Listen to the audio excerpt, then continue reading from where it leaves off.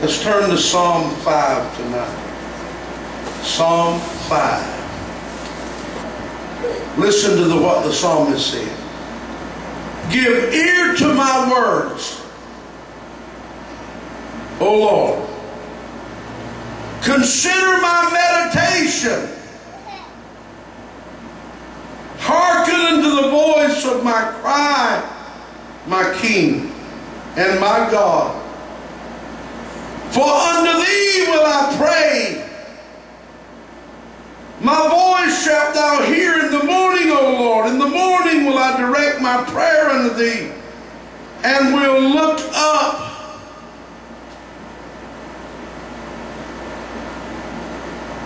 Verse number 7. But as for me, I will come into thy house in the multitude of thy mercy, and in thy fear will I worship toward thy holy temple.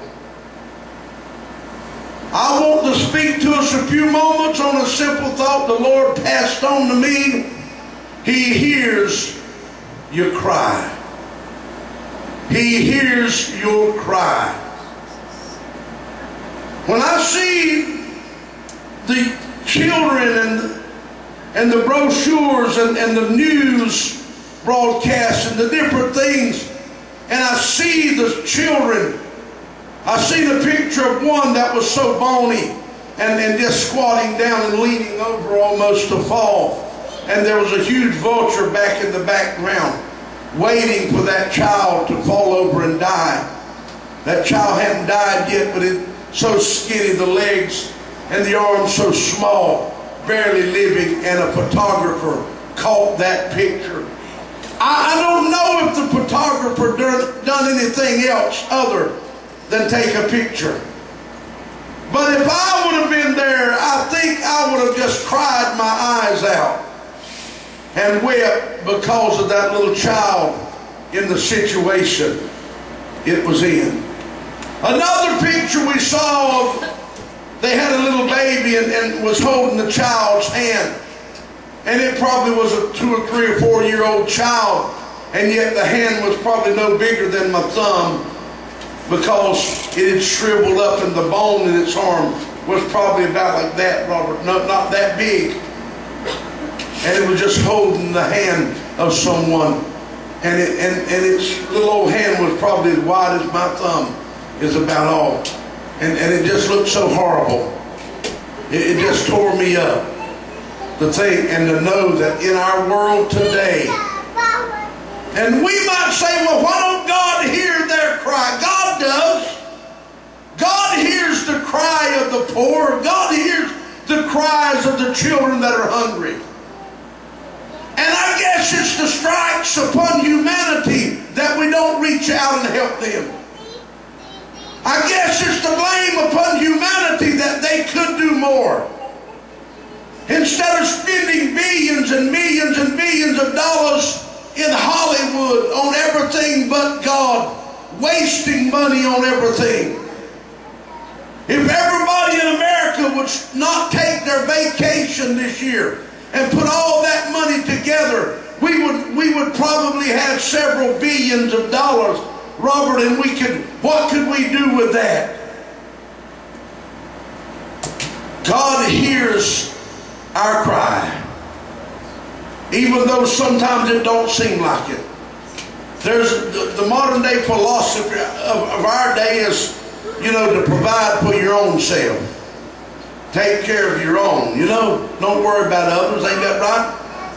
Huh? People all around, don't worry about others. You just turn a deaf ear to everything else. Don't worry about everything around you. Amen. And another thing, they brought it on themselves. It ain't our fault.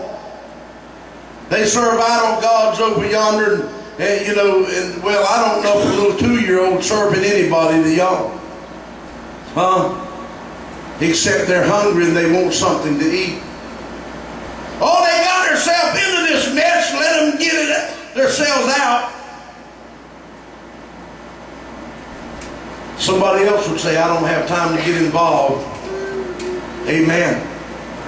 And yet their cries are going up tonight. The cries of the starving children. The cries of our Christian brethren in the prison cells and the jail cells and in chains and fetters, beaten, broken, bruised, and battered, starving tonight. Christians that said, I will not deny my Savior that bought me, and therefore they're locked up, they're being beaten, amen, they're being stoned, they're being tortured in many ways tonight because they would not deny Jesus. They kept the faith and they're keeping it all the way unto the death, amen. Tonight, amen, God hears their cry tonight. God hears their cry tonight. He hears your cry tonight. If you're serving Him and you're praying and you haven't got the answer, keep on praying. God hears our cry tonight. I'm glad God is not just a philosophy. It's not just a thought. I'm glad God is real. I'm glad God so loved the world He gave His Son. I'm glad God loved mankind enough to let Noah build a boat. I'm glad God loved us enough to let somebody build a cross. I'm glad the Lord loved us enough to let Jesus want to die on the cross for us. Amen. I'm glad God loved us enough that a rich man gave the tomb to Jesus. Amen. I'm glad the Lord loved us enough that on the third day He didn't leave His Son's soul in hell. Amen. Like I believe it was one of the psalmists said, Thou wilt not leave my soul in hell, neither wilt thou suffer thine Holy One to see corruption. Amen. The smell of death didn't pass on Jesus. Amen. He was dead for 3 days, but they say the fourth day is when the corruption starts. Most of the time, that's why funerals, are 3 days. Amen. But I want you to know something. Jesus came forth victorious over death, hell, and the grave. And He's sitting at the right hand of the Father. His ears are open to our cry tonight. He said it'll come to pass that before we call that He'll hear. And while we're yet speaking, He'll bring it to pass. The Lord hears the cries of His people. I want to be one of His own, don't you? I want to be one of those that cry unto Him day and night. Amen. I want to be one of those that come to Him every day, every night with something. Lord, save my brother. Save the lost. Lord, bless my brothers in bondage. Lord, touch this one. Heal that one. I want to be crying unto Jesus day and night, don't you? Hallelujah. When nobody else can hear, Jesus hears. Hallelujah. Don't matter where we are, Penny, in the lowest valley we've ever been in.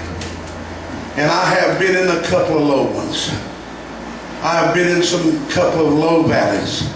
But Jesus was right there. He heard my cry. It don't matter if you're lost on a mountaintop. He hears you cry. It don't matter if you're down in the driest desert, amen. He hears you cry. It don't matter if you're out in the wilderness lost. He hears you cry. It don't matter if you're down in a horrible pit tonight. He hears your cry. It don't matter if you're walking through the valley of the shadow of death. He hears our cry tonight, amen. He knows where we're at. It don't matter if you're in a fiery furnace, in a lion's den, in a dark dungeon just like Joseph. He hears the cries of His people tonight. Let's cry unto Him day and night. Amen. I plan to cry this week. I plan to call on the Lord this week. I plan to spend time in prayer this week. Praying, amen, asking God to help my people and help this church and help our people in this town and this world, amen. I plan to cry to God. That don't mean every moment we feel His presence. Every moment we feel His presence. Amen. I've been praying hard since Wednesday night. And this is one of the deadest services we've had in a while. We tried. We tried to worship God. How many of you felt the presence of God? Put that in the bank. Amen. Because many people can feel that.